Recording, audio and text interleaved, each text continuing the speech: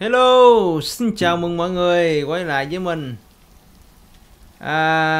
Hôm nay tiếp tục mình sẽ làm cái clip mà mình vừa làm xong là cái clip mình làm side quest á. Mình vừa hoàn thành cái hành trình chinh phục cái tòa tháp này. Tòa tháp này rất là khó. Ai muốn xem mình đi cái tòa tháp này như thế nào và phần thưởng mình nhận được sau khi chinh phục cái tháp này á, thì mọi người hãy xem cái clip mình up nha các bạn. Rồi, cảm ơn mọi người. Bây giờ sẽ tiếp tục làm nhiệm vụ thôi.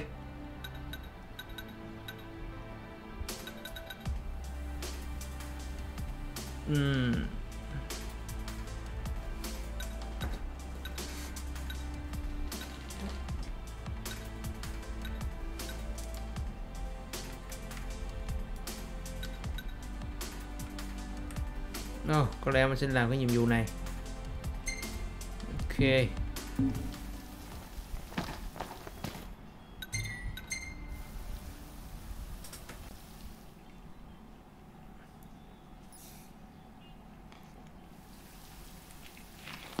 A Magitech engine. It's close.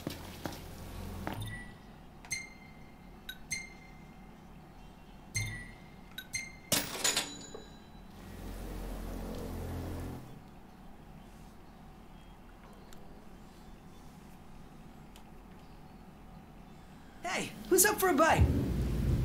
So how about a breather?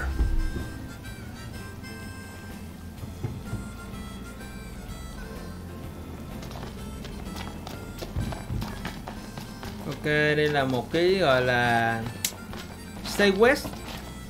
Nhưng mà khi mình làm cái nhiệm vụ mà có cái dấu màu hồng này á thì là mọi người sẽ được gọi là phải tập trung như làm một cái nhiệm vụ này thôi, chứ không có được làm một nhiệm vụ nào khác. Đó là như vậy. Yikes! That is the most humongous chocobo I've ever seen. Get off me! Nó quá mập các bạn không? Nó mập nó có chịu không nổi. Considering you're underneath a giant bird.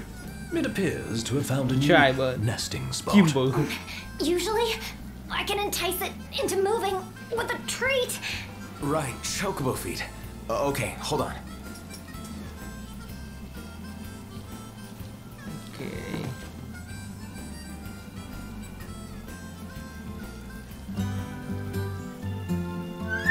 Got beef with my greens? He's a pretty picky eater. He only eats the very best veggies. Sounds like somebody I know. That's so. Nah, Noct wouldn't eat his veggies if they were the last food on Eos. All right. Perhaps we should pop by the post. Wiz might have some good food for sale. Ok, bây giờ mình phải lại lấy một loại cỏ đặc biệt cho nó. Lấy cái loại cỏ đặc biệt cho nó ăn, cho nó thả dụng nhỏ ra cái.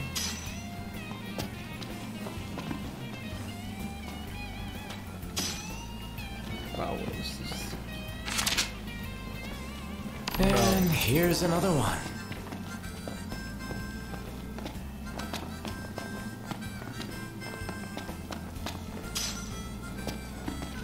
Mọi người cũng nên xiên đi gọi là hái lượm để kiếm được một số đồ xịn chút.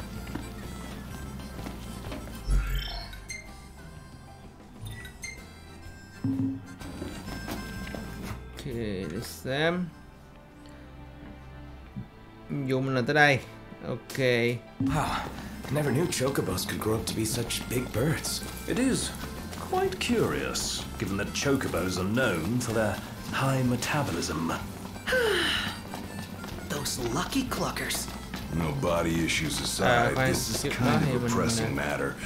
So Mà why đây don't có we ai give the bán young lady a hand? đồ đạc gì không? Mình sẽ mua lại thêm một số bình.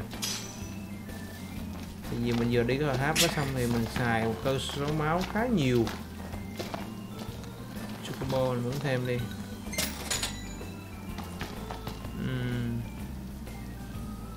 Như là không có cái gì hết rồi phải. Ok.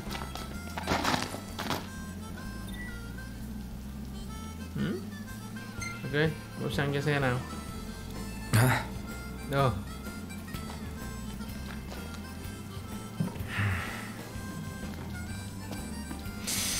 Ok.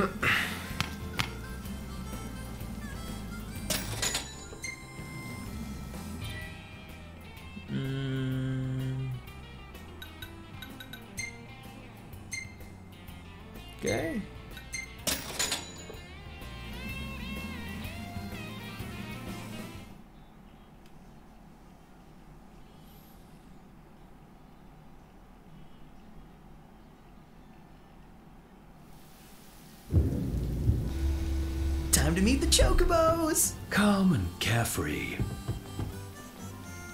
Ok. So where's a guy supposed to find fat chocobo feed? Let's ask the shop clerk. Or one of the breeders. If it's too late, the birds are goner. Don't worry. I won't blame y'all. Boy, Howdy. Got lots of good stuff in stock. Đây mình muốn mua cái 2 potion này đây. Có 30 mấy ngàn. Mình sẽ mua full luôn. Đao mình xài nhiều quá rồi, mình mua lại 8 bình nữa. Elixir này cũng sẽ mua lên 50 bình. Này cũng được. 10.000 mấy quá ha, nó rất là mắc.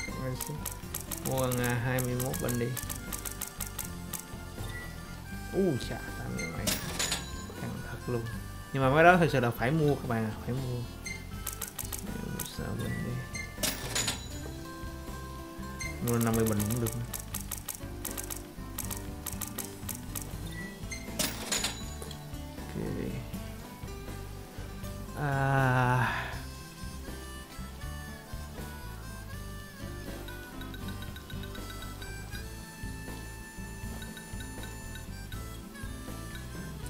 Ok.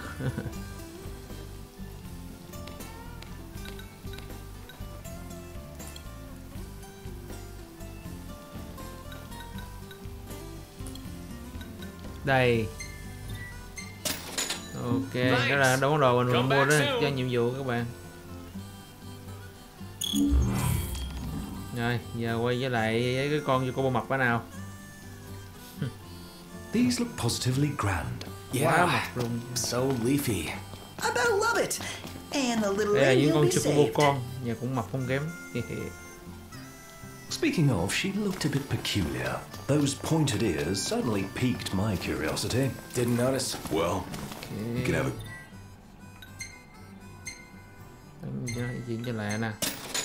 Khỏi mất thời gian ngồi when trên we xe. go and give her these greens.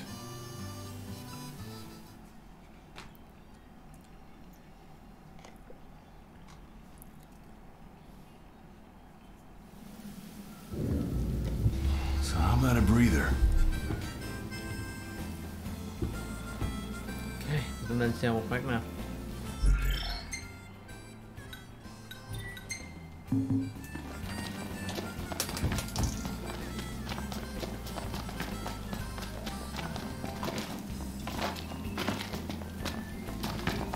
Thôi, giờ con chùa bà mập ăn đi nào.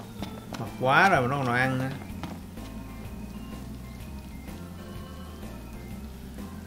We brought you some high quality greens. Just set them down over there. Rồi nào mình dụ nó đi á các bạn. Quăng đồ ăn cho nó dụ nó đi chỗ khác á. Take it easy up there, will ya? Nó mập. Thank goodness.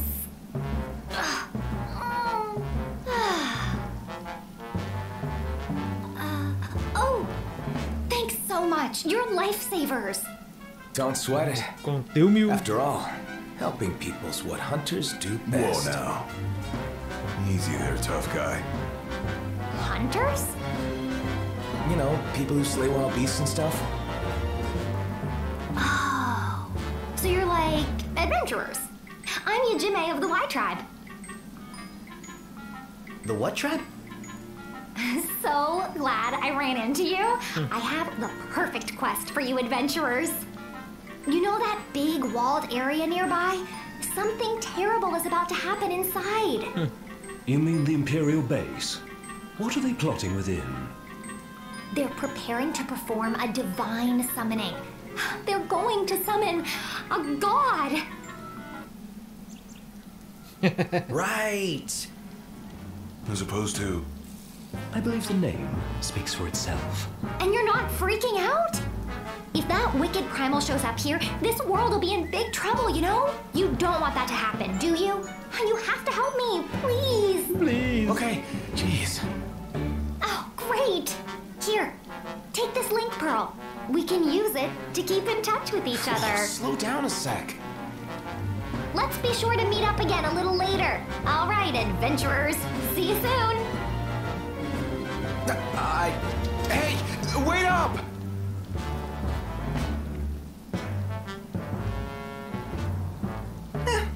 Guess she wasn't listening.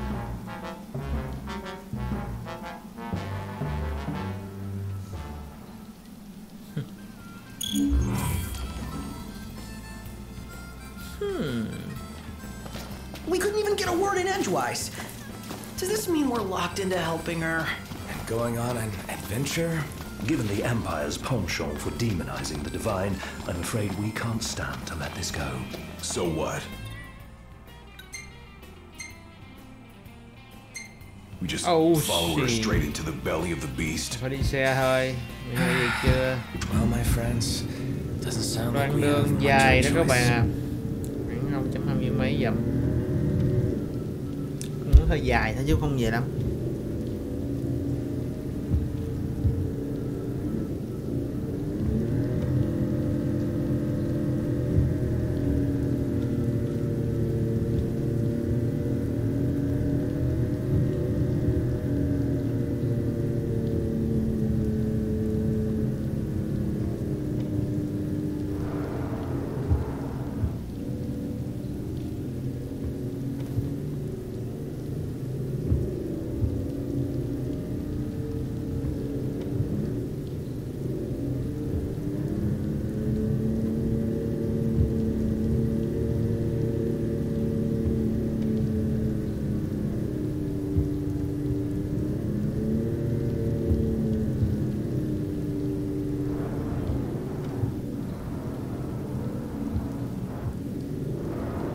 Should be a nice change of pace.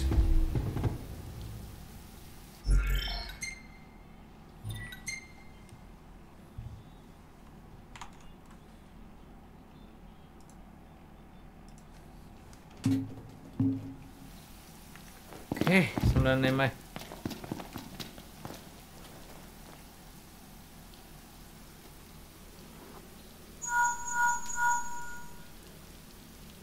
You gonna get that? How am I supposed to get it? Like, this? Oh, hi there. It's me. Ichime. Can you hear me okay? Loud and clear. Oh, perfect. Now we can talk to each other anytime. Okay, listen, first... Never mind. Where are you? Inside the walls. I found a place where I can see what they're up to. You're already inside? Look, we're on our way. Just stay put. All right. Be careful, adventurers. The voids then come out at night, and you most certainly want to steer clear of them, so you'd better act while the sun is up. See you soon.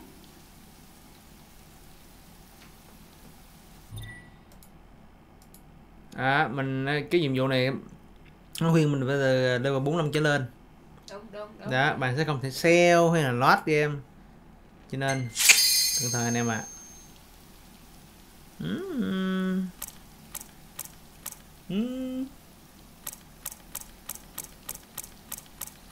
Withdraw là rút lui.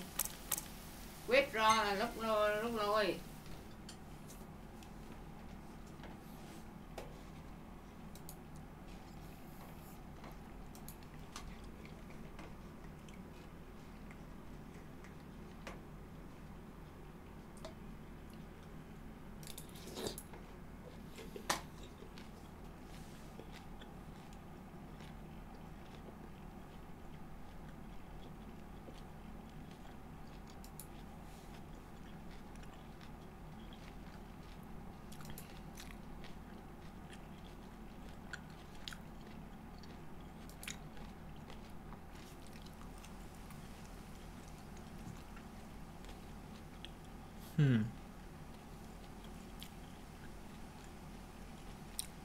It's quiet. Too quiet. After the Empire withdrew its troops, this base remained completely barren until now. Yeah, Jimmy? Where are you? Hey, hey! Can you see me? Up here! There's something I want to show you. Do you think you can possibly make it over this way? On my way. Cho nó tút nó. Stay right where you are. Xong nó kêu mình đến đó tìm She's nó. got something to Cái show đồ us. cũng cho mình coi. I'll go. Thiệt sợ By luôn. yourself? Yeah, it's faster that way. And who knows what she'll do if we take too long. Good point.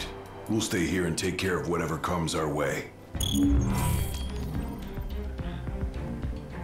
Ok. Không biết cái đường ở này nó có cái gì không? Là sao? Mở ra đi. Vô đi. No. Better hurry over to Không, her. cái đường vòng. Không, từ từ đã. Cái đường vòng đi lên tới cái tháp của con đó nè. Đúng rồi.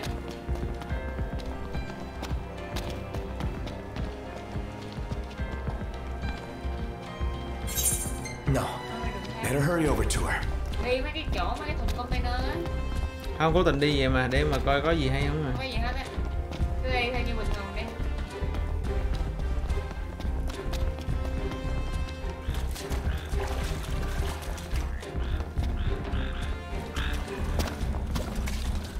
Hay quá.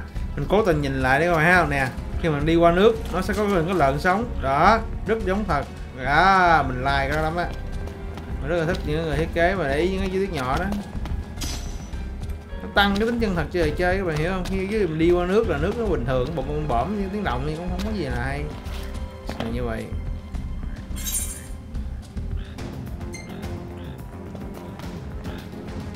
Rất là hay. Trong cái điểm rất là hay kìa. Giá cao.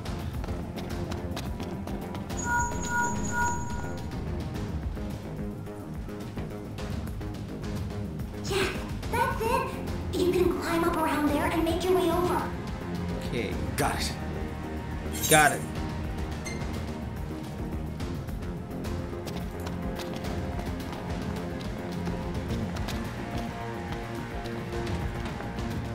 Thì các bạn chịu khó khám phá chút xíu để mà mình lượm được những cái món đồ cần thiết trong cái việc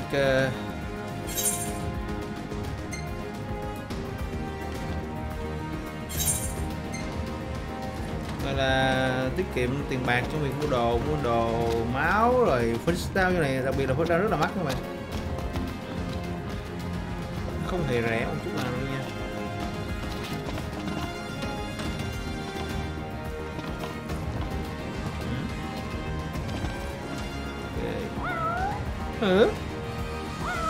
What do you say?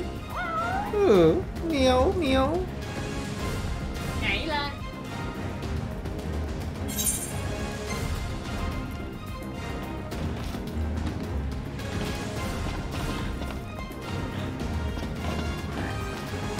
Chỗ này đúng là dễ. Keep going. You'll be able to see it pretty soon. This better be worth it.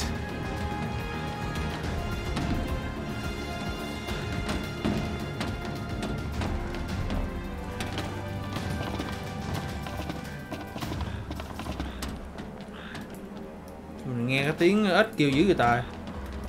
Đâu có nhỏ ếch ở đây đâu. Ủa là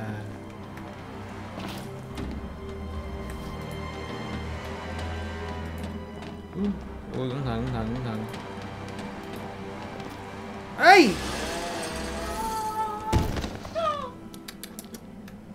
Các bạn biết gì không? Mình quá ỷ y. Ê!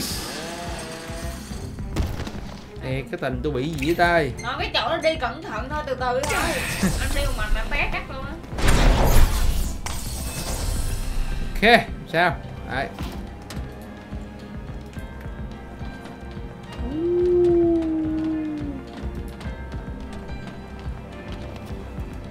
Ok. You made it! I'd expect nothing less from an expert adventurer. Right. So, what was it you wanted to show me? And what the hell's up with those ears and that tail. First, what I wanted to show you. Here. Why don't you use this telescope and see for yourself? I don't know where I'm supposed to look. Do you see that huge machine and that strange-looking ritual going on? Let me see.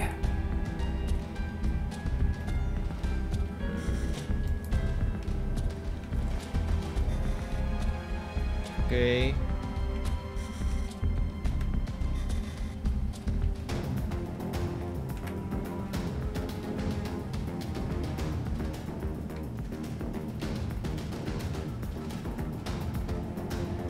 What are those spheres moving around down there? They're moving now? That's funny. I'm pretty sure they were stationary when I escaped from this place. Huh. What kind of machine is that? I believe it's this world's version of a teleporter. I found myself right next to it when I came to, so it may have brought me here. What do you mean, this world? You know, your world. The one we're in right now. That device must have linked up with one of the ancient Allegan teleporters I found back home. I racked my brain, and that's the only theory I could come up with. Sure. Sounds like something straight out of a video game. Oh, and as for my ears and tail, have you really never seen a Makote before? You mean they're real? Very real.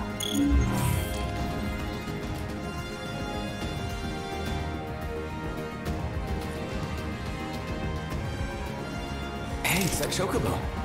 Oh no! What's he Chocobo doing mập nữa tới đây rồi. He's my partner, you know? I can't really look after him properly while I'm in the middle of my research, so I let him eat whatever he wants, which happens to be quite a lot.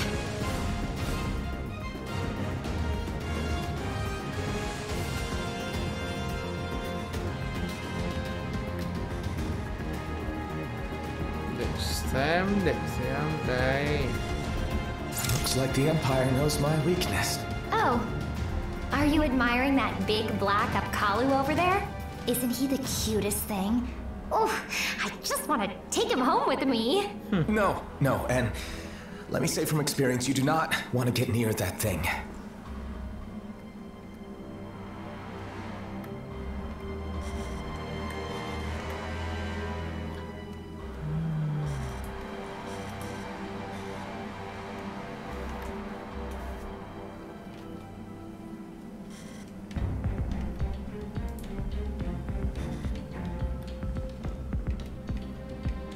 What's with that statue over there? You mean you haven't come across one in your adventures? I can sense the ethereal power of the winds flowing through that statue. I suspect it has something to do with the divine summoning of Garuda. Well then, I guess we'd better go check it out. Ok, còn một phần nữa.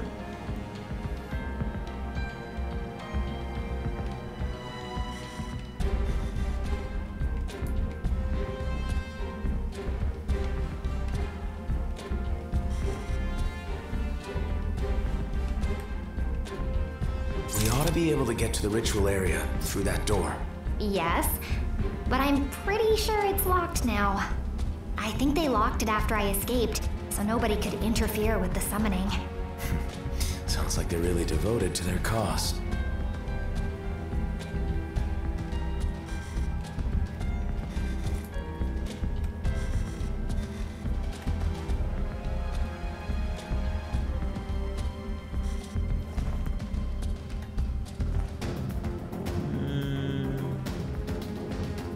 Cái gì ta?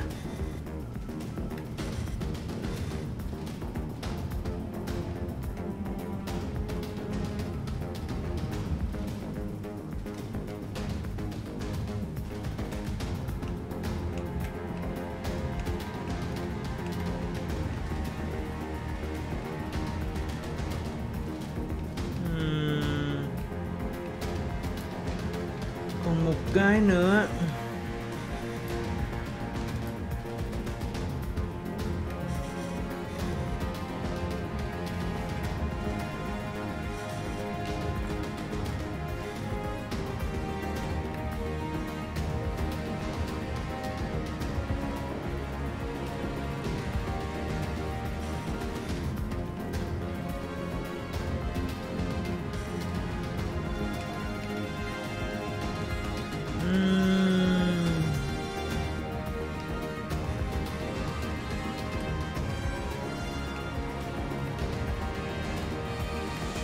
Không, mình không biết cái gì luôn ta.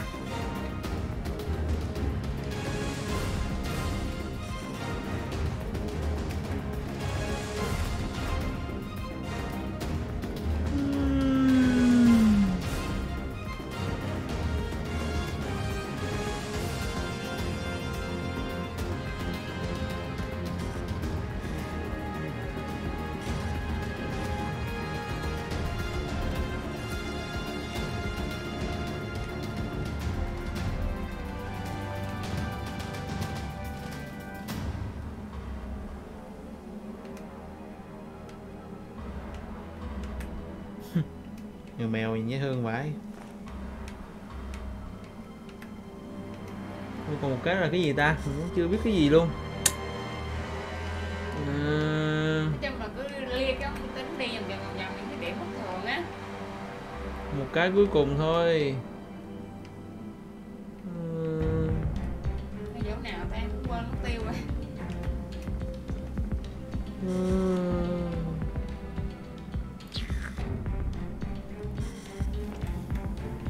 Cửa cổng đúng không ta? Cửa cổng rồi.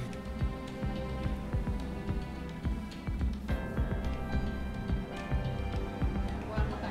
Quên chỗ nào? Một cái nữa thôi. Chim. Cái gì nhỉ?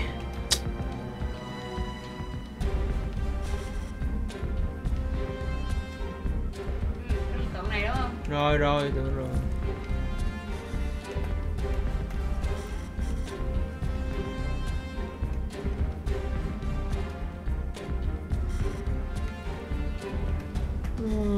Cái gì ta?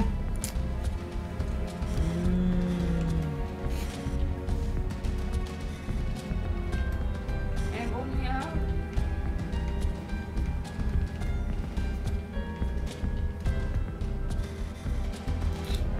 Mình lia hết rồi mà ta, không còn cái nào nữa ta. Còn một cái cuối cùng. Nó là tiếc rồi nó quên rồi.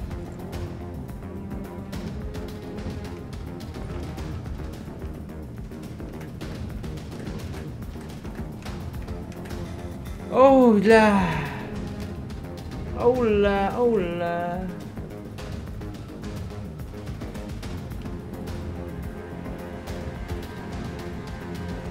Cái gì ta ơi, cái gì đây ta ơi? Mình không nhớ luôn.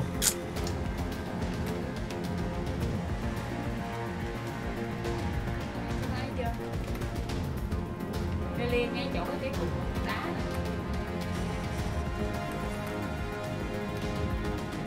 What are those things?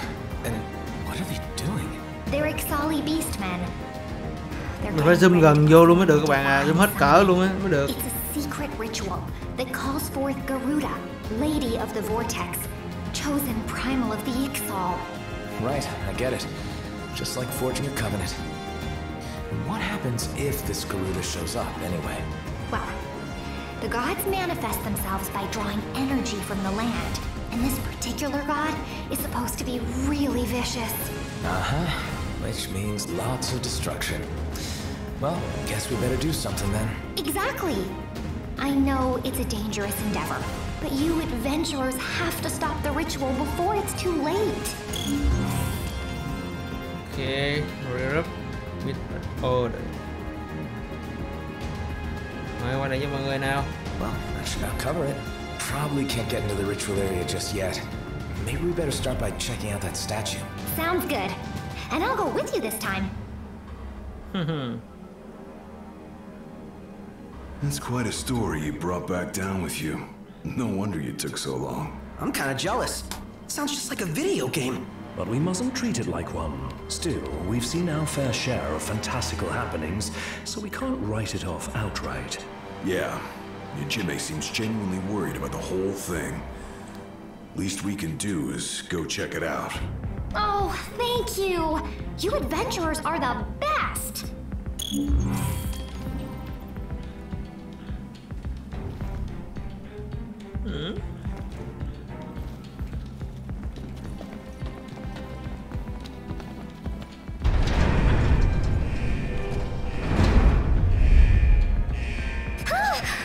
Watch out, Jijime. I'll distract him. You guys take him out. I'm going all out. You're what I'm talking about. Let's crank him up quick. Oh, I just so happen to know a little bit about you.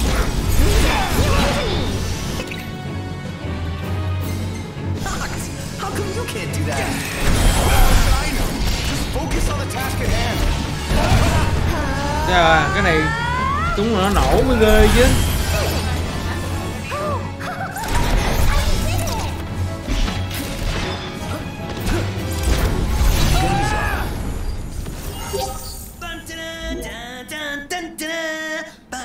That takes care of that. Tell me, what sort of magic were you using? Just a simple curative spell. I'm only a novice. No way! You're out of this world! Literally. You sure saved our skins. Just don't forget to save your own, too. Okay.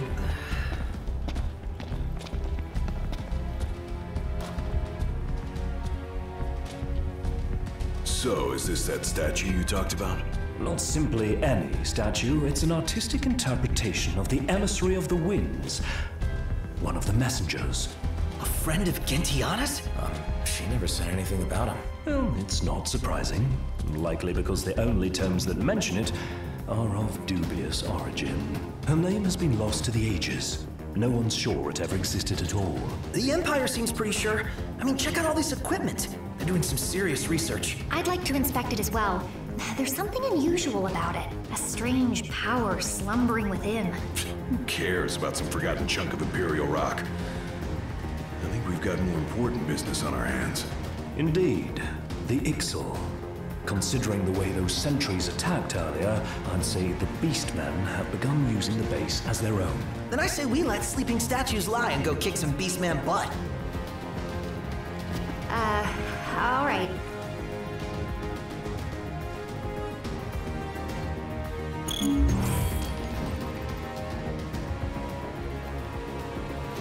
Ok, hit teleport.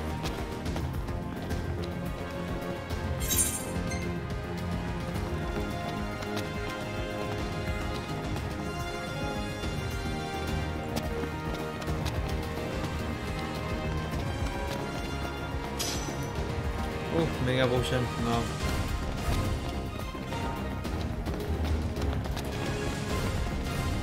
Check it out! Meteor shards? The Ixali Beastmen must be using them.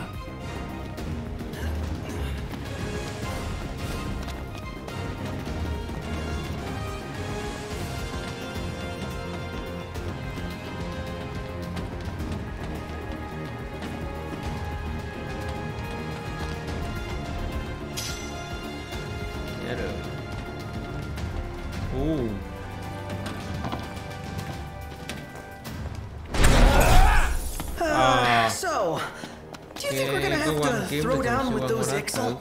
Depends on what kind of reception we get. Jimmy, didn't you say they almost captured you? Yes, I was so scared. If my chocobo hadn't been with me, who knows what would have happened? To think of all the horrifying things they could do to me right now. Ủa, tự quân nó Whatever those horrifying things are, I definitely don't want them being done to me. Well, cách nào đó lên đó chứ na. Suy nghĩ xem.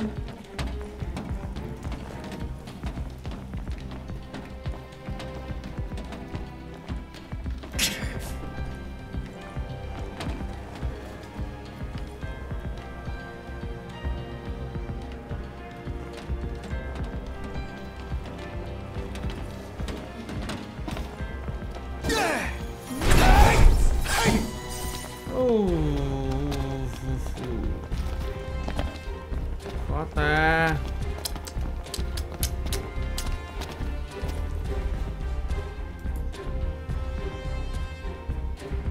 Oh, guys, it's Kenny! What's that next to him? It's a paisa. I wonder what it's doing here.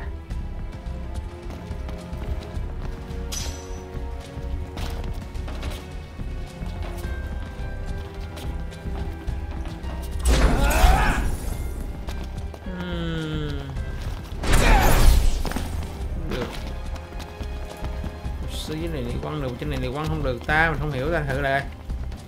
Nó có một cái món đồ ở đây mà đáng mình lấy hết coi. Mình nghĩ nó đồ xịn đấy. Đây không cho nhảy rồi. Không được, nó không cho mình nhảy rồi. Lên đây coi. Đấy. Nhảy chiều cao, nữa là chính xác là như vậy. Ok.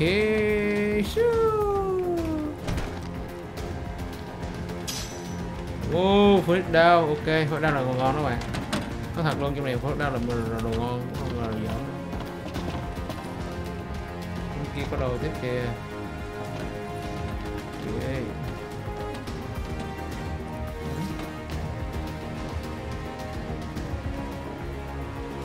Sao lên ta?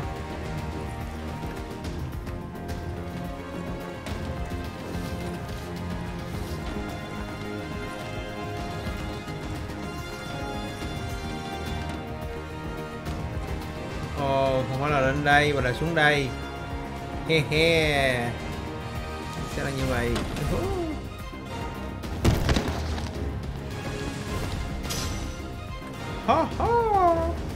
Dragon Tombstone là cái gì mình không biết, nhưng mà được 30 cái.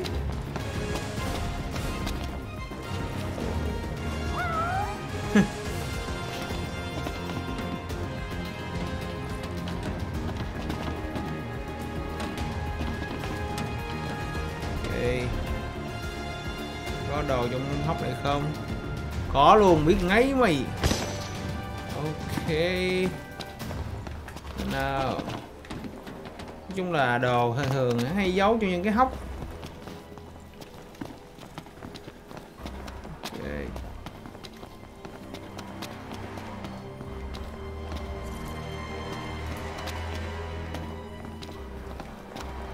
Đấy, em biết mà.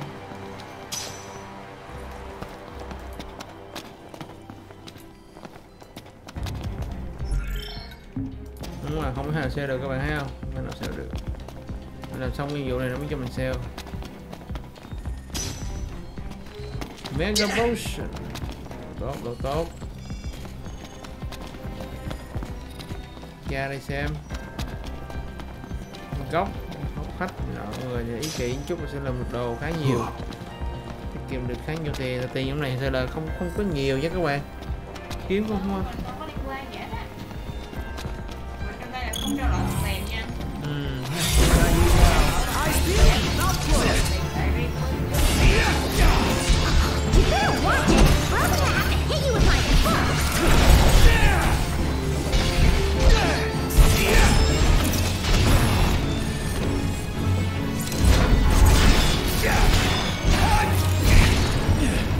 Trời chết luôn, vui thiệt.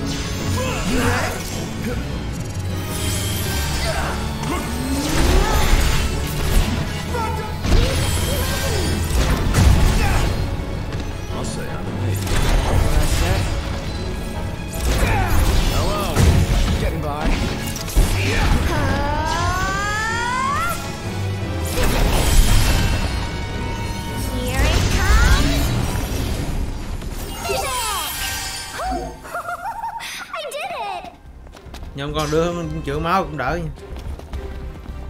Let's go. Indeed. Được không? Go.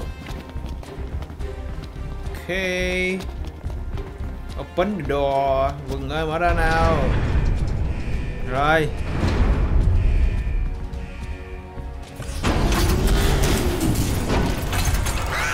They come venomous nukers have. To our goddess, this new land belongs. To Garuda. Interfere with her summoning. Venomous ones must not. Must not. They're always looking for a fight. Hey, we knew it was coming. No point complaining now. Ok. Xong lên. Yeah, notice.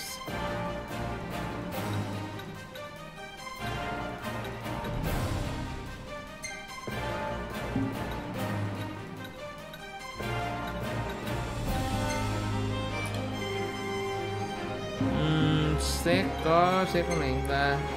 Set mình xài hết sạch rồi. Sủi vậy. Ok, gì thì mình Sao cái khác vậy?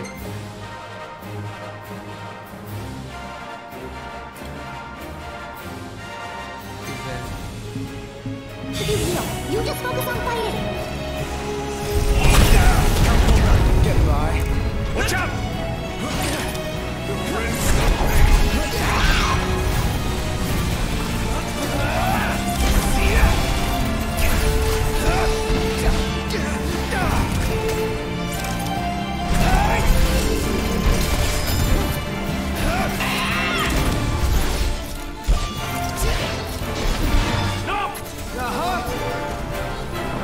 Trời hụt ơi, hai đứa múa quá trời hụt.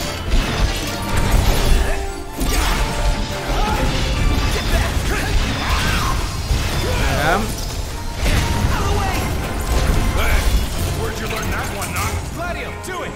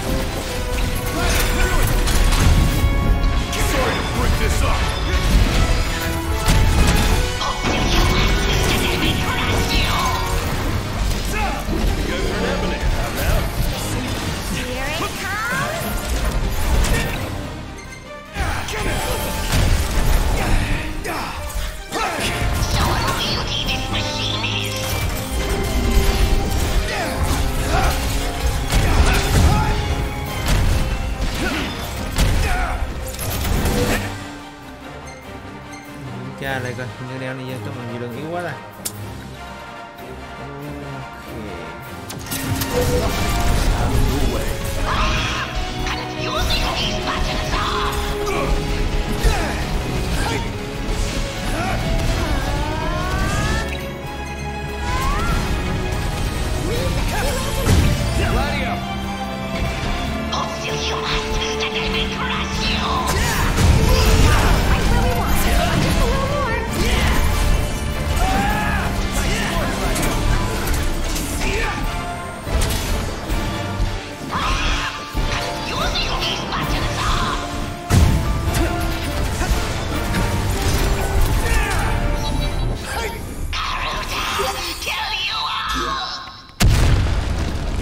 Impressive. Hey! Stop that! Is everyone all right? Peachy, Thanks for the healing. I must say, the Ixali beastmen seem all but hell-bent on seeing their so-called divine summoning to completion. Well, we'd better hurry then. I don't think we'd stand much of a chance against the Lady of the Vortex. Gotta find a way in first. They should be just beyond that wall. Teleport.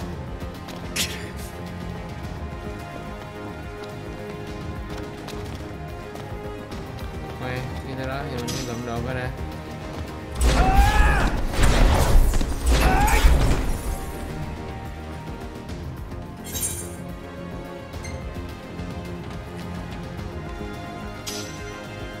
Mega resist đồ nó còn quý các bạn à.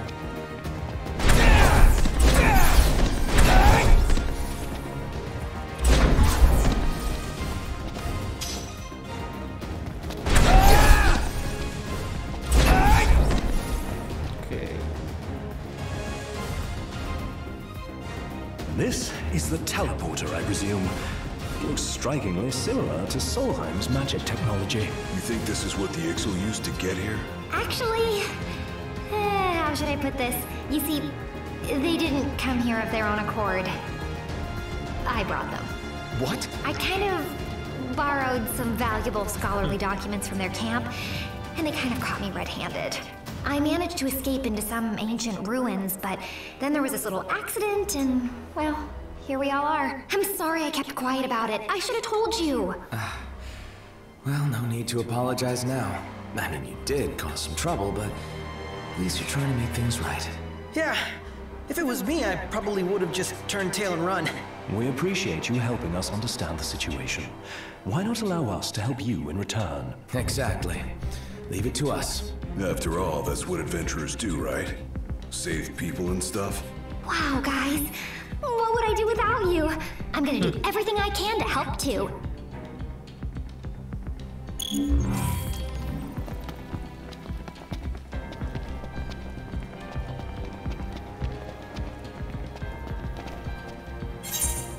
Oh, good. Gotta get it unlocked.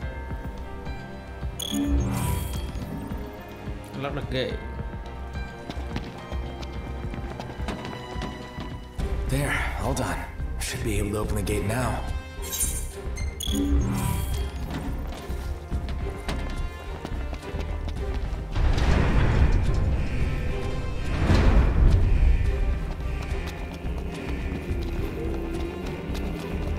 Cái cổng này cũng đã mở được. Đi lên cho cô mập.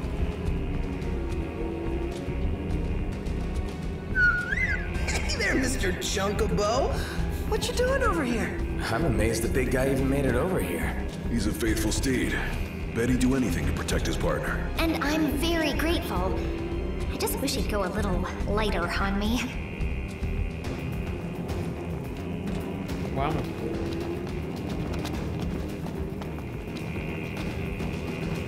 Okay, everybody. Yeah.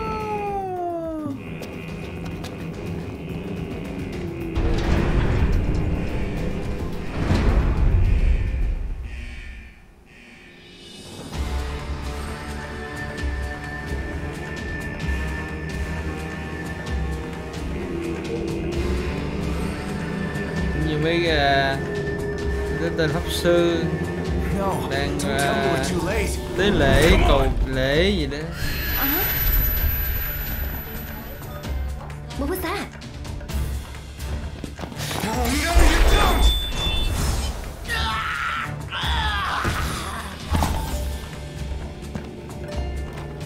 What the? Did you get him? I didn't even touch him. The shards!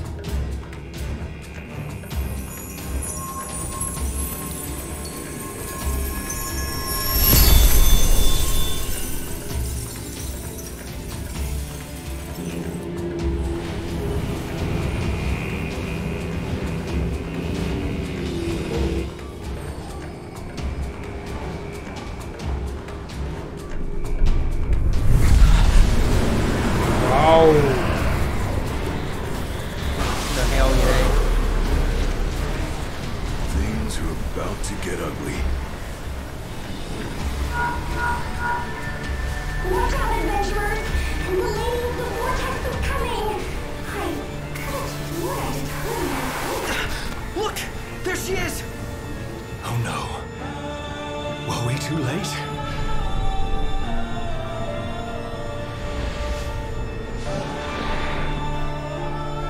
Ồ, con GF mới thăng.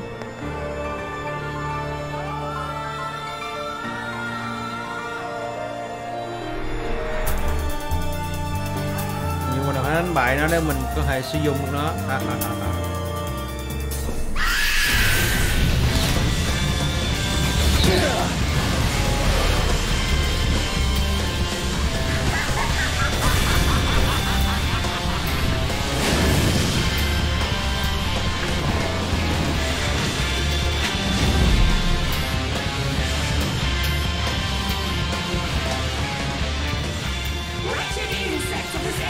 Garuda. Rejoice and fall to your knees in supplication. I, the supreme deity Garuda, shall rule over the skies and fill them with storms. Yay. We've already got our share of problems down here. This divine intervention is the last thing we need.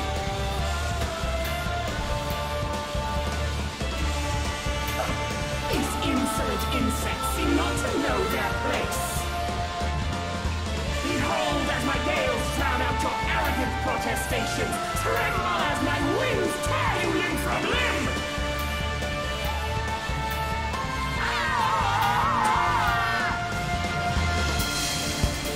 Okay, let's fight! Surrender yourselves unto me. I will feast upon your ether. None shall stand against the wind. This is good. Never fear. Waldo's here. I've got you.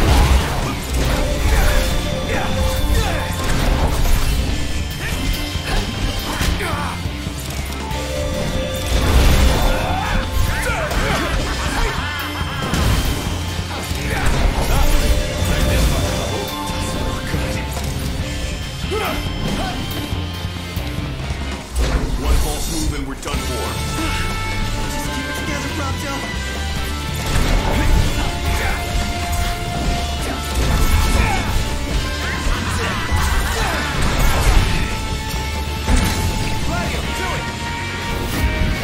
Sorry to break this up.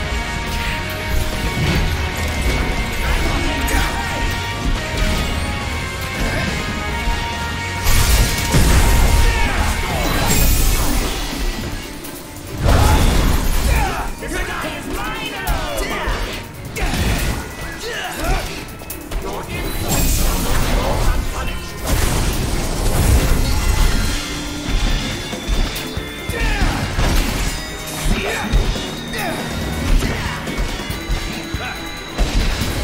My power is limited. My children No big deal.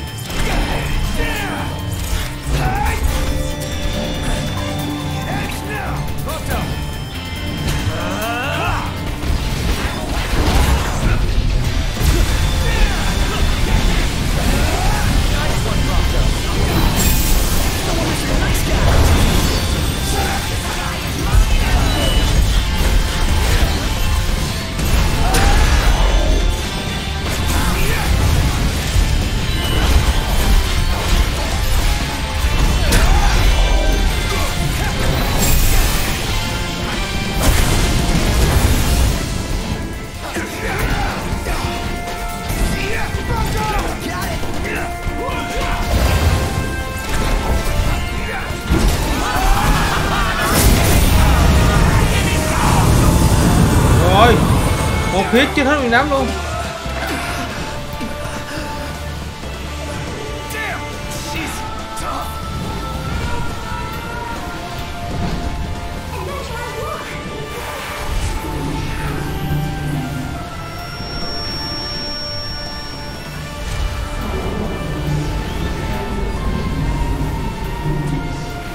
I don't know whose voice I'm following, but as long as you're helping me out, I'm with you. taste the power of a supreme god. Invisible scaffold.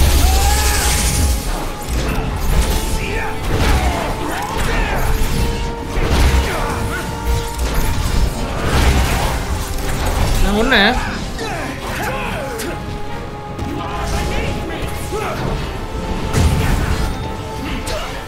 Rồi rồi rồi.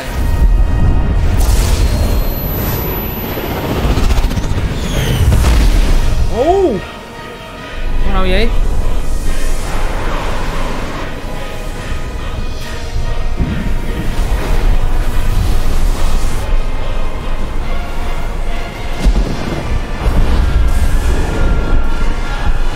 Con nó cross rồi. Wow.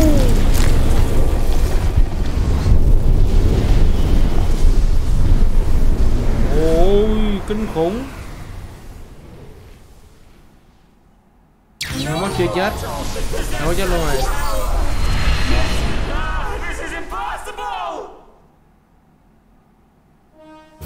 Complete.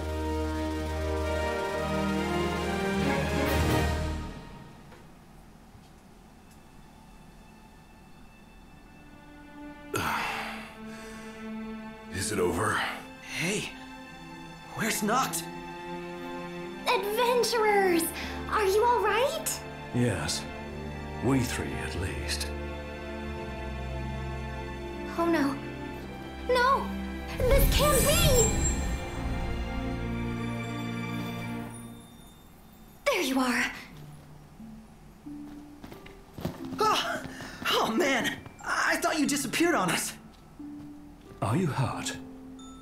No, I think I was just dreaming. You sure you're okay there, Sleeping Beauty? Yeah, I'm fine. Oh, thank goodness. I was so afraid you'd been whisked away to my world this time. Speaking of which, do you think you'll be able to make it back? Well, I'm not sure. If I manage to arrive here in one piece, I imagine I'll be able to head home safely too. Do you really think so? But of course, I'm not worried. Besides, as a natural historian, the opportunity to explore an unknown world fills my heart with excitement. I'm going to stay here a while and do some more research. If you adventurers have anything you'd like me to investigate, just let me know. Oh, that's right. I never asked any of your names. Bit late for that. Come on, show the young lady a little kindness. I'm Gladio. Me next. Prompto's my name. Photography's my game. Photography? Taking pictures? Hold on a sec. You had your turn. How could I forget the bespectacled gentleman with the bespoke You're some wingman. I was defeated by the gods and awakened by a traveler from another world. Over my lost my name has been forgotten. I shall therefore take on the name of the goddess of storms. Henceforth, I am Garuda. Together with the gods, I shall bring the winds of dawn to your realm of twilight.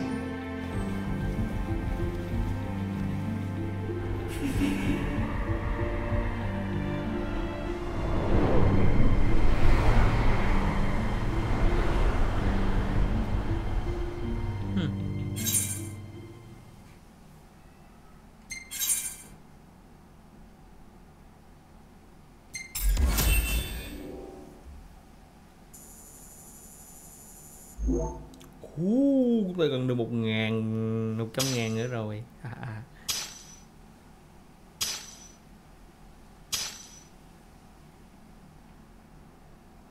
Tuyệt.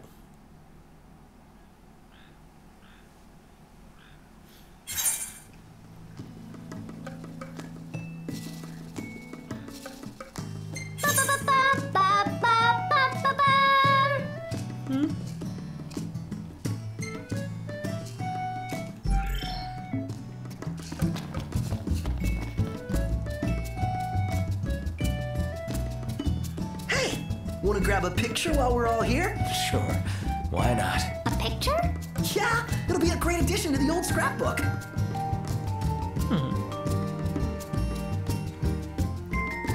Ready or not?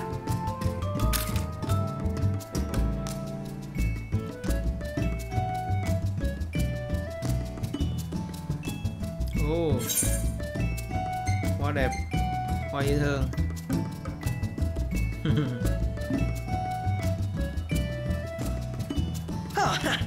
And here's one for you, Yujime. Oh, wow. Thank you very much. Hey, I found this. Any idea what it is? Wow. You've got your hands on something really impressive. I think you should be able to make special weapons with that material. It just might help you adventurers out on your journey.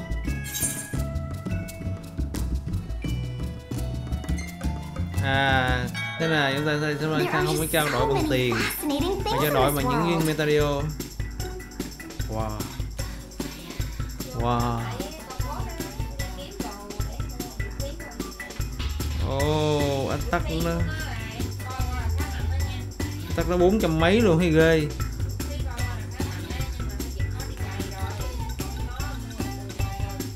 Ba 320, wow, 300 mấy. Nói chung là ở đây là rất là đáng mua các bạn ơi, rất là đáng mua. Average tức là giá trị.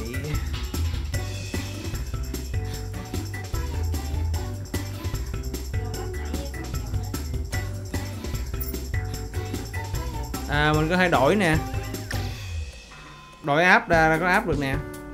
10 cost 10 stock 30.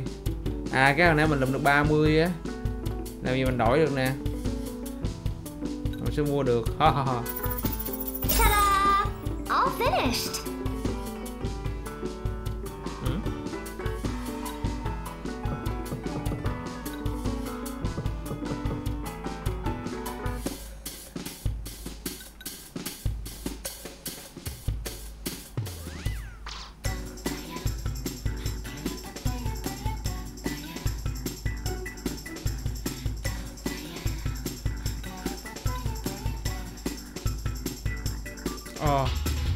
Mua nào cũng tốt lắm mà, đúng không?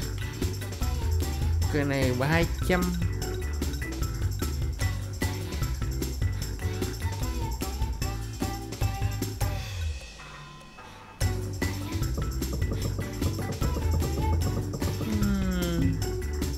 Hey, I think I'll do a little arcana study.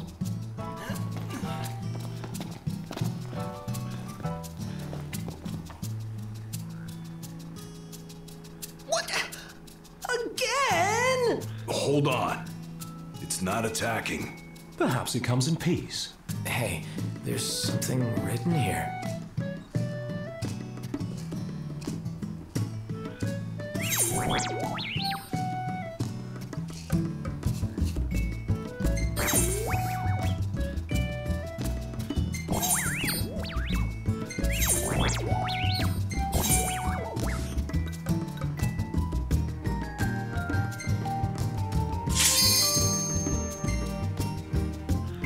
Đừng bot đây mình kiếm điểm các bạn.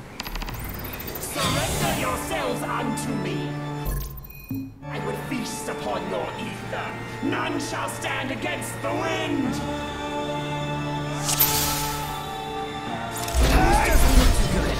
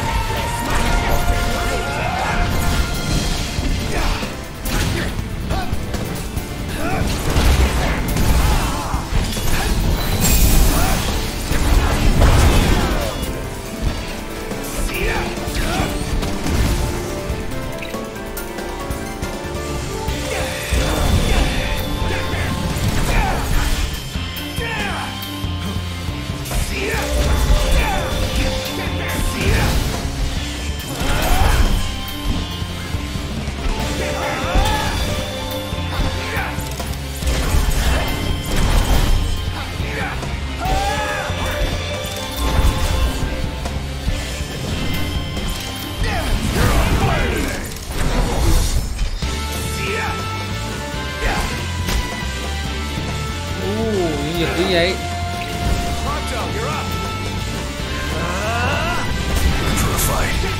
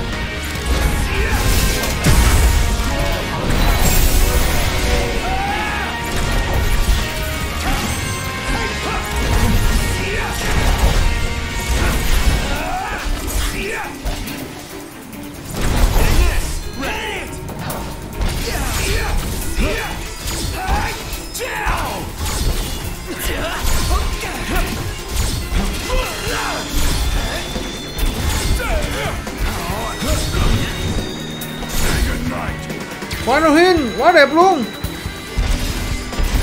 Quá đẹp.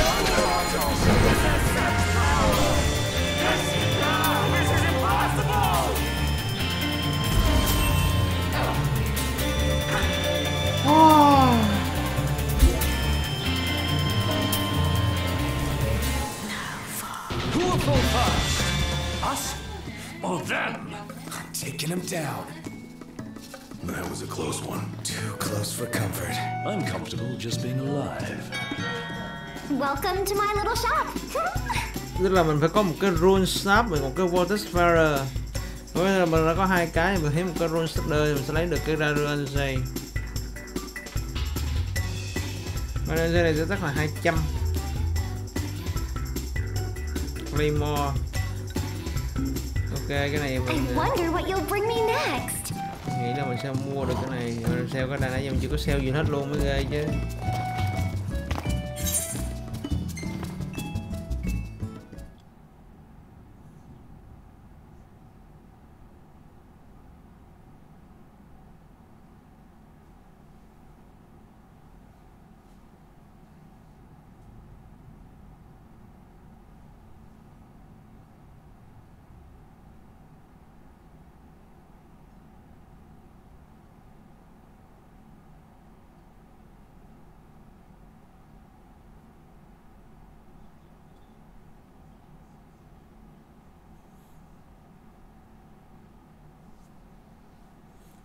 Thôi cái này các bạn cứ ráng mà cày một chút thì các bạn sẽ có được khá là nhiều đồ. Ok.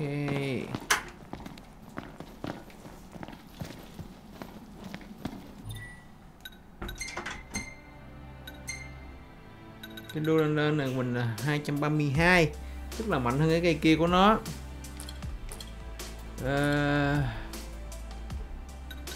Trong này thì cái cây này chưa có cây nào mạnh nên mình sẽ đánh cái cây mạnh cho bự này sẽ rất là mạnh.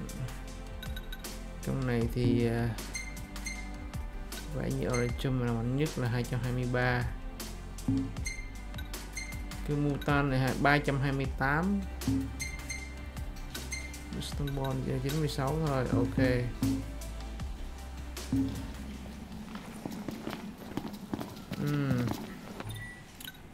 Thì còn một cái quest nữa đó là Close Entry of a Terrakai. Cái làm cái nhiệm vụ này luôn.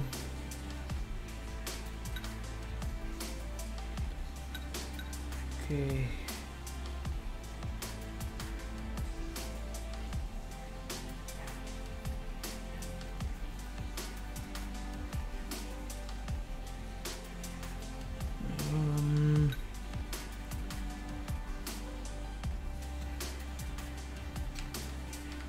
Xem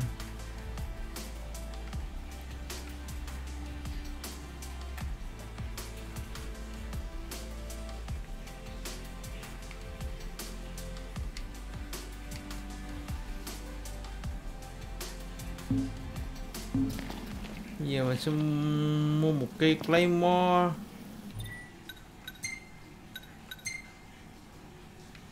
Khoan, cái Claymore là phải mua ở thành phố nào đó ta. Mình sẽ quay lại mình đổi được cái đó cho nó giấy ấy. Ok, rồi.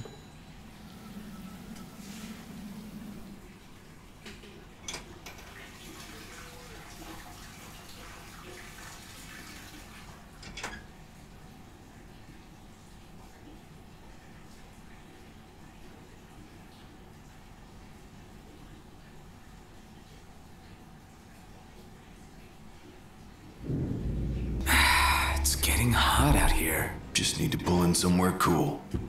Yeah. Any chance sleeping in a nice room tonight? Yes, I'm certain we can secure chạy vào suitable trong, accommodations Vũ nearby. khí mình coi nó có bán cái gì nào.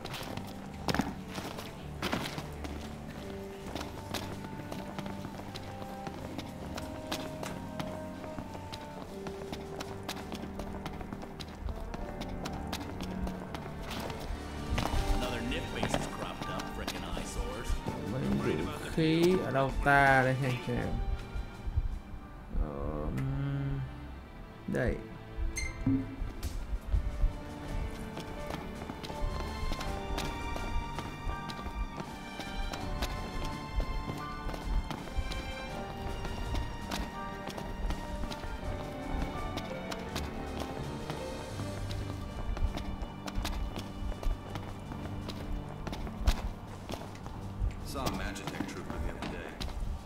Hey, what are you after this time? Đây cây Rose Standard nè. Một cây. Ủa? Đúng cái này không ta? Không nhớ rõ nữa. Pleasure doing business. Ok, mình mua một cái đi. Đây Claymore nè.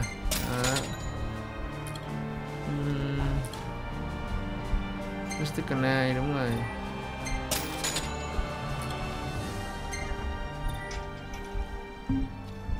Cái mua một cây cho an toàn. Ok.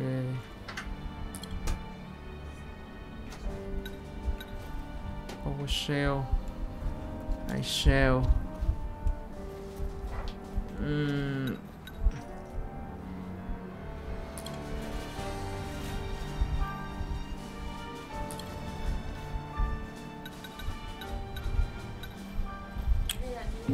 Ok, bây giờ mình sẽ ngồi tại chỗ này để mình đổi đồ đây.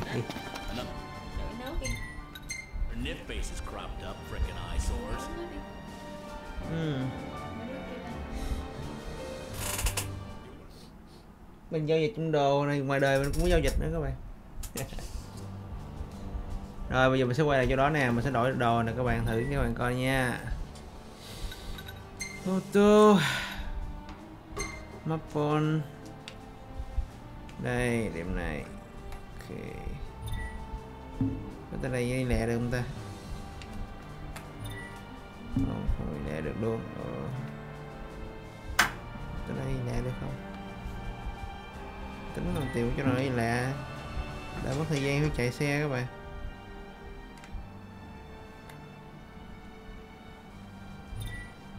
Cũng không được. Ô là thôi đi xe vậy.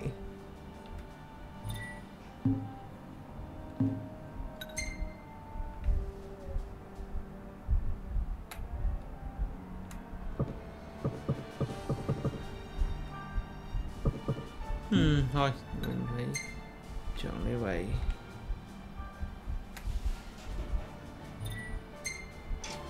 Ok.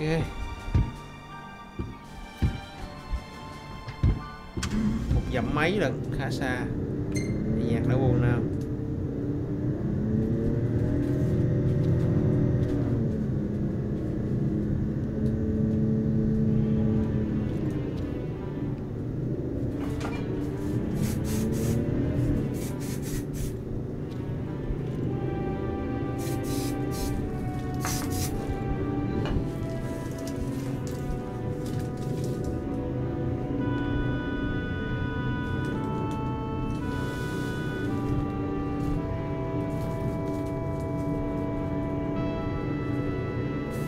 Khá là dài các bạn.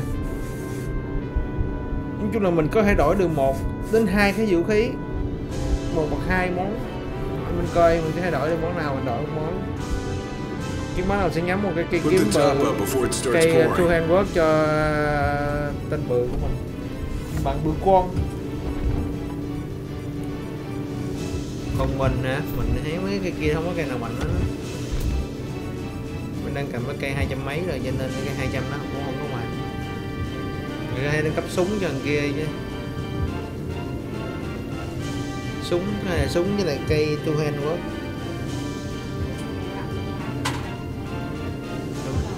Rồi mình quay về gặp ông kia nâng cấp coi có đồ đủ mà nâng cấp vũ khí không. Rồi mình sẽ đi qua làm một cái nhiệm vụ hồng nữa, còn một nhiệm vụ hồng nữa.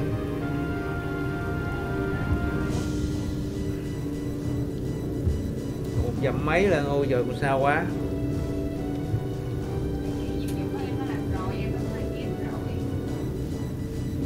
Được chơi cũng được.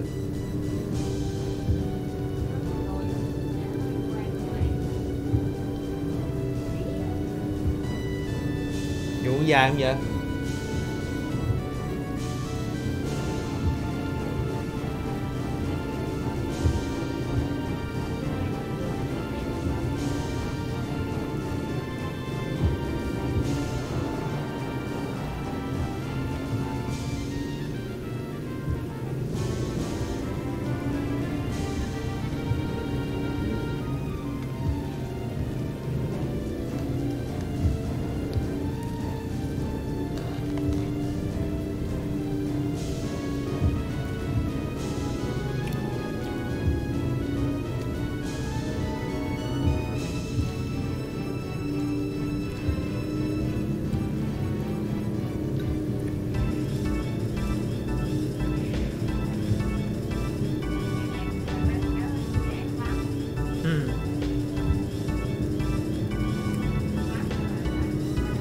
chắc nó sẽ làm lại.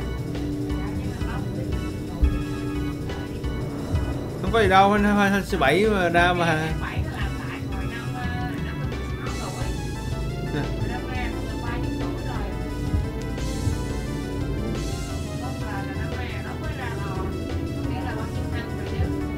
Nhưng mà nó làm cái game chất lượng đúng không?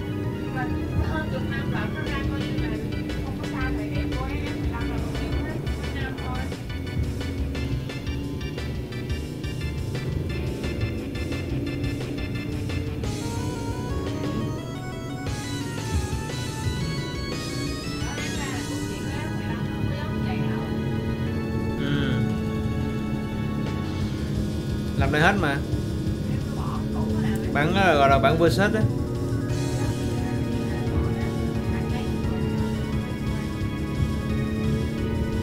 Cái hình versus này là hình của thằng nóc tít nè, ngầu lắm, ngồi trên ghế bao ngầu.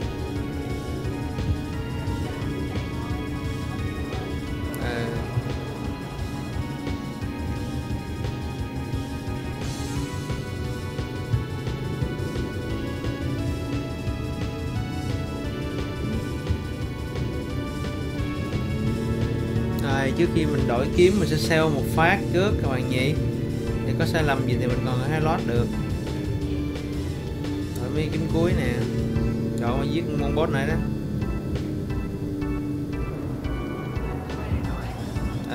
Đủ đồ rồi. Con Mỹ đâu vậy? Nice weather. Được nè, qua coi đi biết. Sell. Ok. Trong đó có quả cây kiếm mình thấy nó không có mạnh cho nên không đổi kiếm đó. Trời ơi, nó bắt mình. Còn cái Ultima thôi. Còn cái cây mạnh nhất á thì phải sau khi mà đi xong cốt truyện chính mới có, yên tâm đây bây giờ không có đâu. Cây mạnh nhất vẫn là cây mạnh nhất thôi. Cho nên là em cũng không có lúc mà chơi em cũng không có phải là đi kiếm cây mạnh trong game làm gì. Ultima là đủ rồi.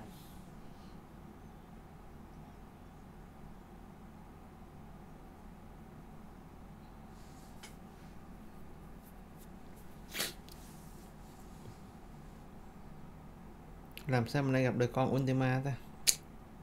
Con Ultima gì? Con Omega. Con Omega là cuối game nó gặp.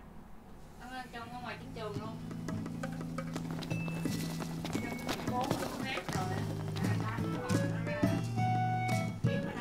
Ok, đây. Thấy không? Cây này mình đủ đồ thấy chưa? Đó, mình có cái Crusader nè. Bây giờ cái Vortex Spider mình chỉ có 2 cái thôi. Tức là mình chỉ đổi được 2 phần. Mình đánh thêm một lần nữa sẽ lên được nữa thôi chứ không có gì khó. Mà cái cây này có 200 à.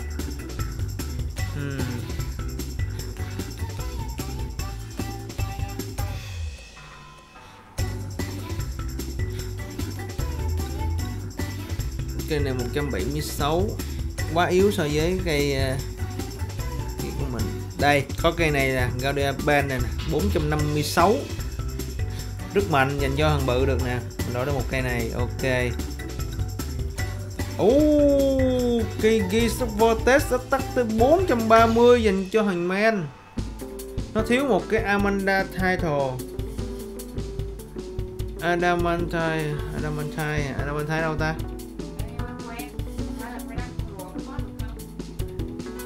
Nó tắt tới 430 lần dữ vậy.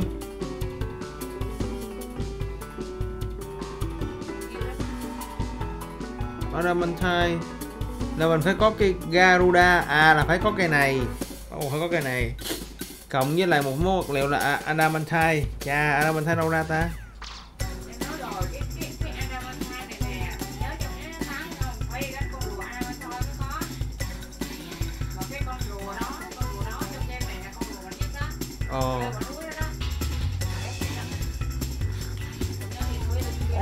Cái Ben of Vortex này đã tắt tới 572 lần, nó một cái vượt trội luôn. Cái Vortex tức là mình có một cái hướng khác để mình lấy được cái đón đồ mạnh này. Ngoại trừ mình kêu mandata á, thì mình phải sưu tầm.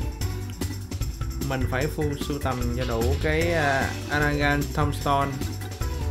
Mà cái Tombstone hồi nãy tự nhiên sao mình có cái mình đổi. Amarantine nè, đổi được nè các bạn. Tốn là 20. Stock mình có là 21 mà mình đổi được một cái Amarantine. Mình đổi được một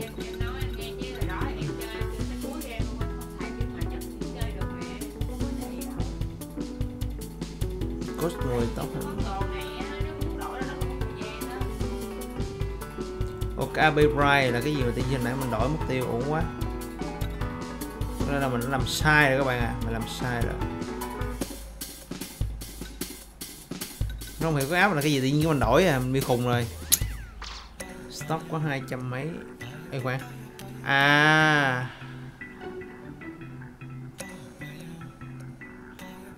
Thử coi. There, it's all done. Là mất cái không? Rõ ràng. Mình stock mình bị giảm. Là đây mình thay mình còn 11. Ok, sao bét rồi. Lắc đây. Mình làm sai rồi. Bây giờ mình phải load lại thôi. Ok, ra ngoài đi, mình load lại thôi, mình làm sai rồi.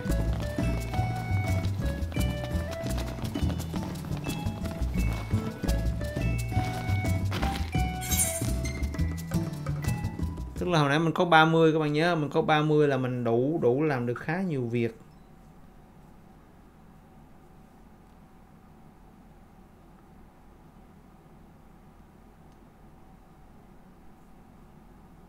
Vậy là mình có thay đổi được cái kiếm tắt 400 mấy cho thằng men được. Mà chỉ có thằng men mạnh thôi, mấy thằng bạn yếu xìu. Ok cũng được. Bây giờ mình phải lót lại được nè. Mình làm sai rồi.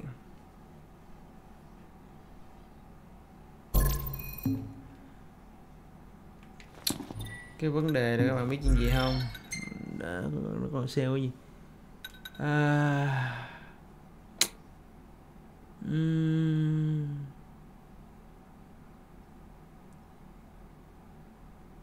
2547, cái này là mình mới sale nè. 2551 là mình vừa sale hồi nãy là mình đã đổi rồi. Ok, 2547 ý chích chà. Nghĩ có vẻ là mình sai đấy nha, thử coi.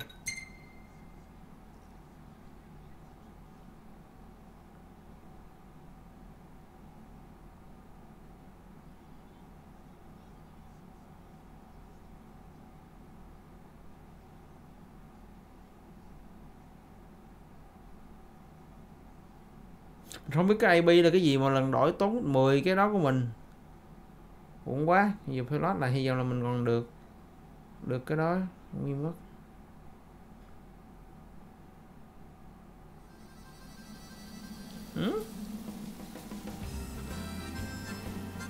What? What?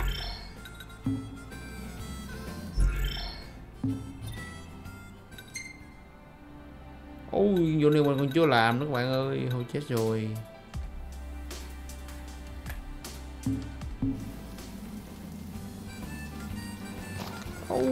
La tiêu rồi, không phải rồi.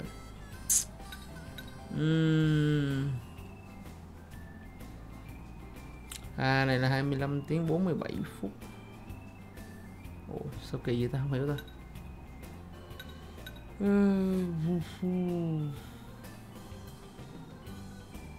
Ủa.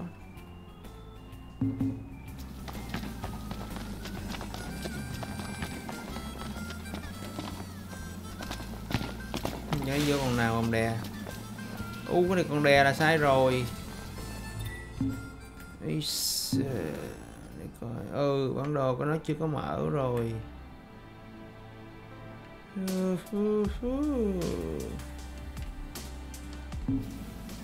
Ok, vậy là không load được cái đó rồi. Cái này không xài được.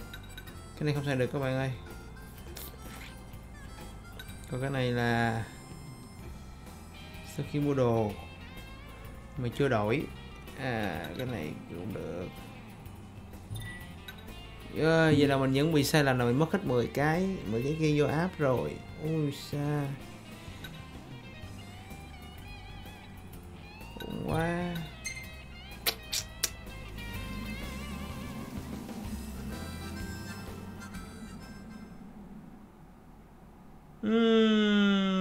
Mình đổi mất cái 10 điểm uổng quá.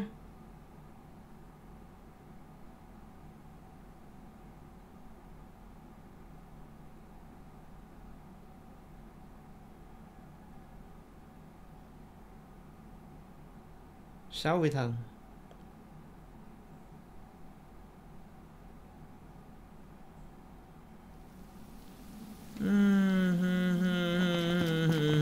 Uổng quá các bạn ơi.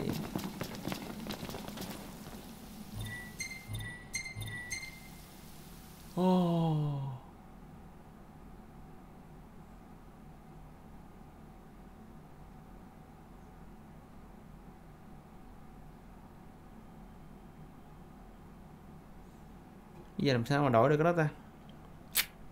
Em làm được 30 cái. Đánh con chim kia thì sao? Cái vấn đề là cái món đồ mà tính 10 10 10 á. Em không nhớ lắm đổi cái đó, nhưng mà đánh con chim nó sẽ ra item mà. Ra item hên xui.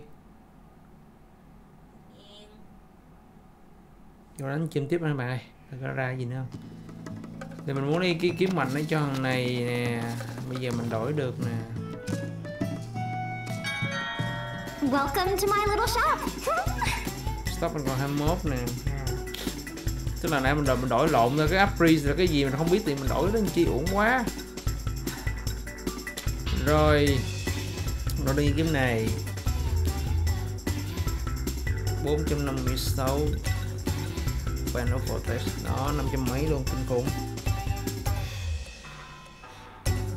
Amanda là mình đổi một cái 320. Wow, cái này quá dữ.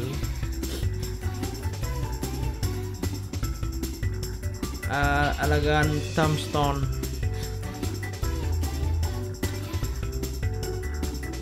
súng mà bắn tới 399 là biết kinh khủng lắm.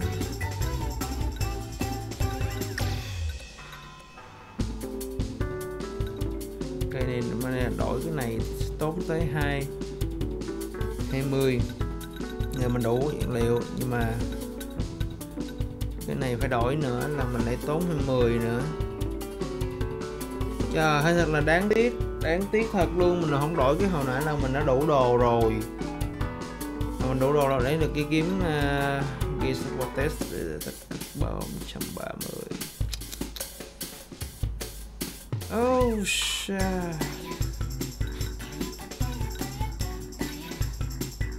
Sai lầm rồi các bạn ơi. Ghiệu test 430.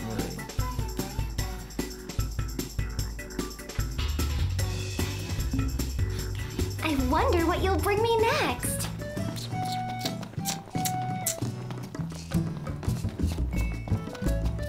Ok, vô quýnh lại thử coi. Coi nữa.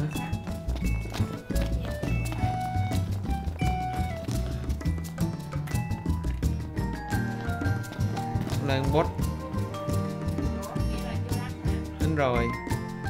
Mà đổi điểm tầm bậy tầm bạ nên mất ủ quá. Trời ơi, có con bot level 120 nữa chứ. Surrender yourselves unto me. I would feast upon your ether. None shall stand against the wind. Okay.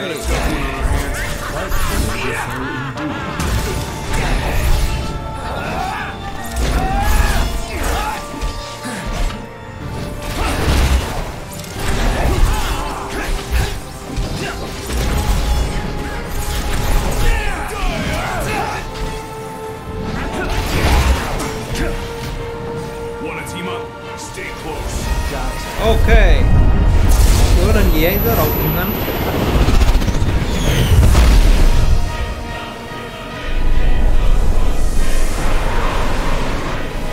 Rồi sao có hai con này ta mình không hiểu ta.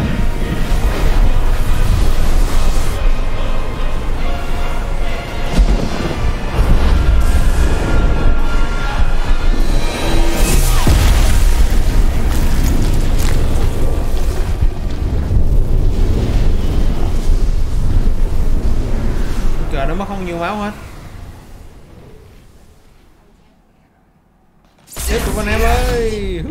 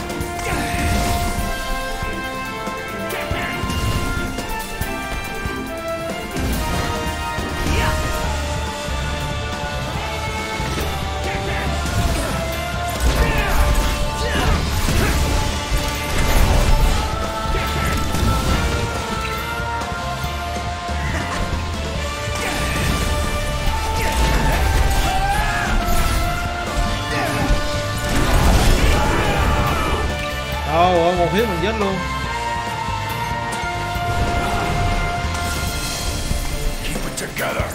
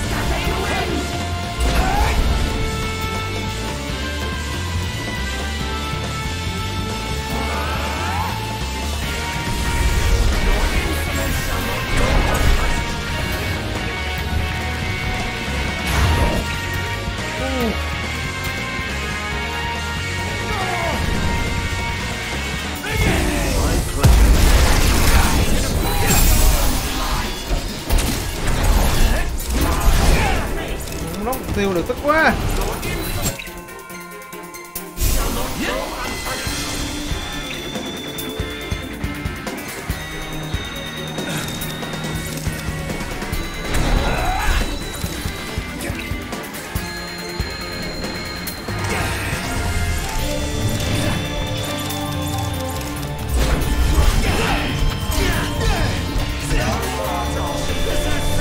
Rồi được có một cái Dragon Storm mà trời ơi nó chua.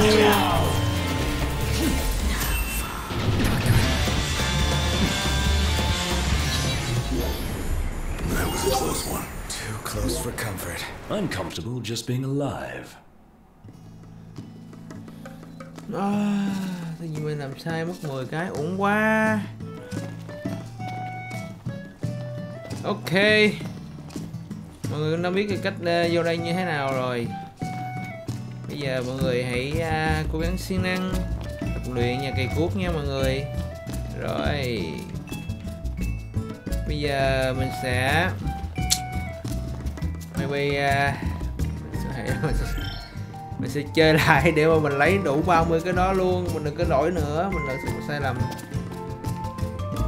Ok rồi, see you mọi người nha. Theo một clip tiếp theo mình sẽ đi tiếp một cái nhiệm vụ màu hồng nữa. Mọi người đón xem ủng hộ mình nha. Cảm ơn mọi người.